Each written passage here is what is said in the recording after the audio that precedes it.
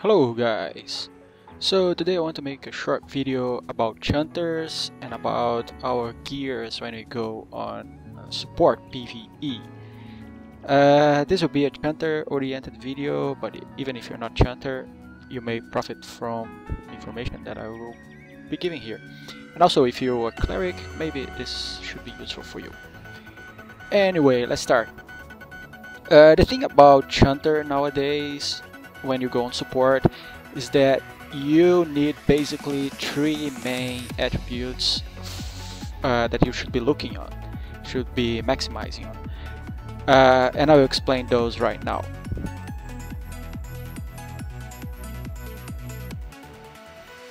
Okay, so let me show my gear. As you can see, I have really a lot of HP, and this is the first thing you should be going for. Right now I have almost 19k of HP, and this is quite a lot, and this is coming from socketing HP 100s and HP 105, including physical defense. It's alright.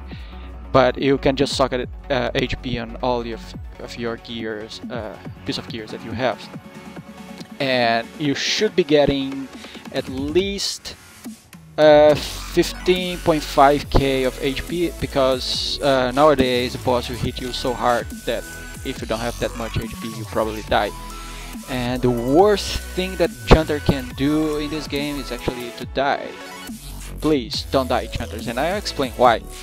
Basically, a dead Chanter doesn't have the ability to heal, for example. And if you don't heal, your cleric will be overwhelmed and your whole group could perish because of that. Also, a dead Chanter doesn't have mantras going on. And we are known for our mantras. People take us to instance because we have mantras, right? That sweet extra DPS, that's all that people need. So a dead Chanter cannot have active mantras. Also, a dead Chanter doesn't have a word of inspiration, this one, word of protection, and also all the other words, which I don't remember the names right now. Word of quickness, which is right here, and word of wind, which is right here.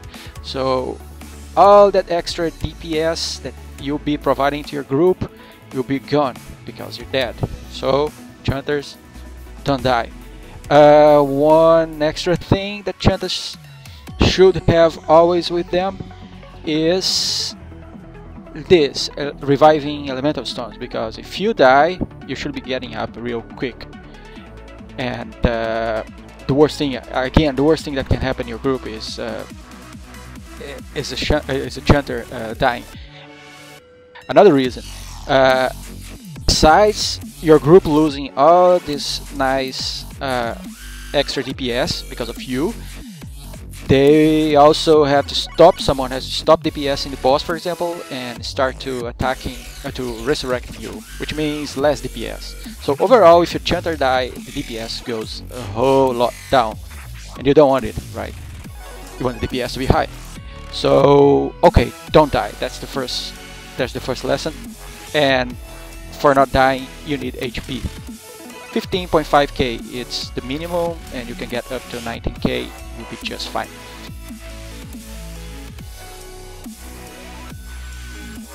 The second thing you need, and that is really important, is, as you can see from my gloves, casting speed.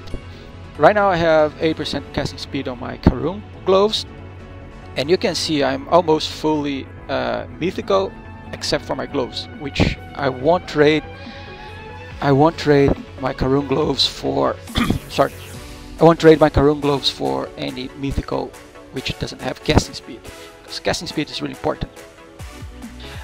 And you can get casting speed for your gloves, you can get casting speed from your mace, another 12%, so it makes 20%, and also you can get casting speed from the scroll, so 29%, plus title if you have, plus special food if you have. You can get up to 30 to 33% of casting speed, which means that you'll be casting something like Healing Burst instead of 3 seconds you'll be casting 2 seconds, which makes a whole lot of difference when you are on support mode.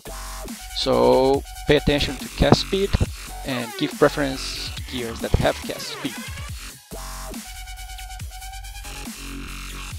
And the third thing would be I'll show you a healing boost.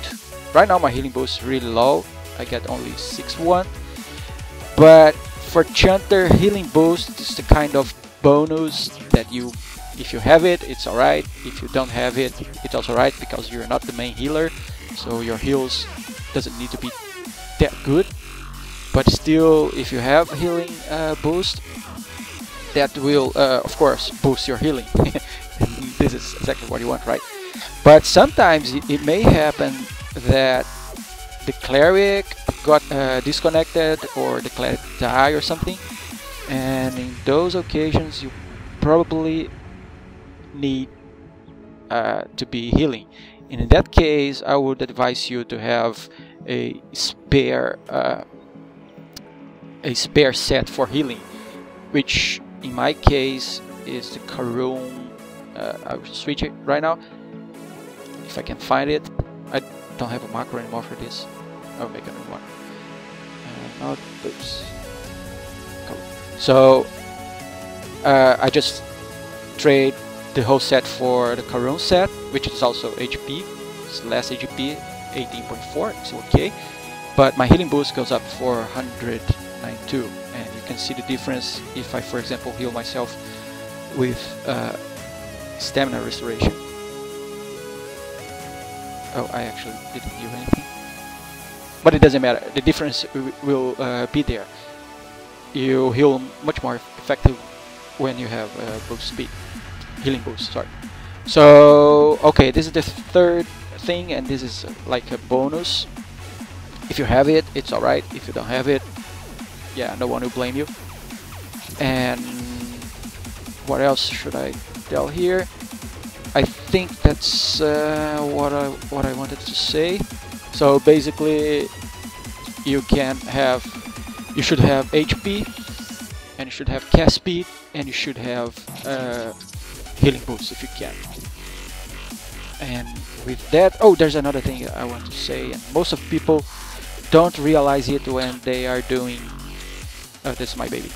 Most people don't realize it when they are playing Chanter on support mode. So I will just swap my weapon. So this is my staff, and I will hit that dummy. First kinetic blow, and now, yeah, there we go. Physical defense decreased by 5%. Now, second one. Go ahead. Okay, wait. I will do it again so you can see. So starting with, let's go ahead. My skills are here. Hello Strike, and then I go with Meteor Strike. So Hello Strike chain. Nothing happened. Nothing happened. There you go. A debuff. Physical defense decrease. Now the other strike, which is Meteor Strike. Debuff, physical defense decrease, and another debuff, which is more physical defense decrease. So right here you can see, even if you are doing support Chanter, you can go ahead and attack the boss, because you'll be decreasing its physical defense by a whole lot, which means that the DPS of the other people, especially melee group people, will increase, and that's what we want, right?